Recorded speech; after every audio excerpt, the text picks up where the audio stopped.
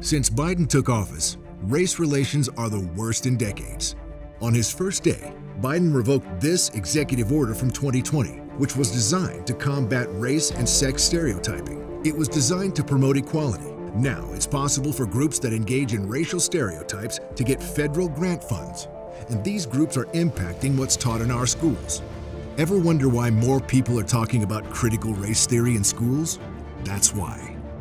Democrat Mark Kelly made his position on CRT crystal clear by voting against a ban on CRT in Arizona this year. We know what he wants taught in schools.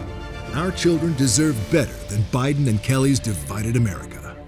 Vote the Democrats out in November. Paid for by Red Senate.